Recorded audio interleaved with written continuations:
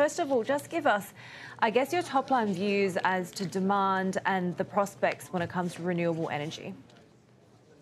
Sure. Well, renewable energy in general obviously has a great track record. It's the cheapest energy on Earth at this moment. But hydrogen and green fuels are expected to be a multi-trillion-dollar market by 2050. So I think the demand is quite high. So we're hearing that you're expecting a major project announcement from the government. Can you give us an idea of what we're expecting here? Well, the WA government has supported us all along. We received major project status over 2 years ago. They just announced that we had 15 gigawatts of the first production approved, and they supported our expansion to 26 gigawatts. We have submitted the proposals to the EPA for the 26 gigawatts, and that's been announced. And we are hoping to have an announcement from the federal government with major project status soon. So how much capital will that require in terms of investment? And are you confident that you'll be able to get enough support from the private sector?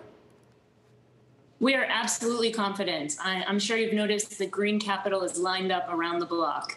And it makes a lot of sense because they're in charge of our financial futures. They're investing for our pension funds and our retirement funds. And in order for our financial future to be there, we need to have a future.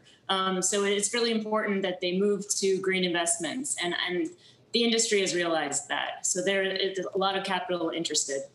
So we have seen, because of that, pilot projects becoming very common around the world. But how many of your developments are close to operation, or how much progress have you made?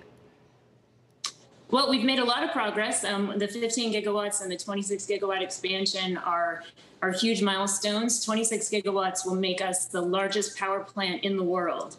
Just to put that in context, that's larger than the 3 biggest nuclear plant facilities. So we are pushing along with development, and the rest of the InterContinental Energy portfolio is also just a couple steps behind this lead project. So I think we are making great progress with long-term projects. These projects will produce for generations to come.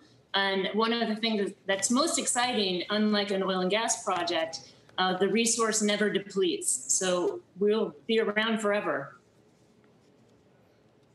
Alicia, what's the timeline at this point for exports? Exporting is expected for AREH before 2030, probably around 2028.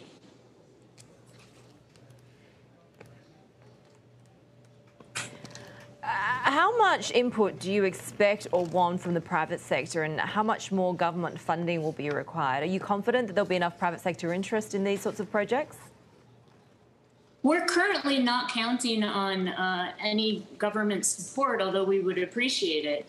I think a lot of these markets have pushed forward with subsidies or with government support of some type.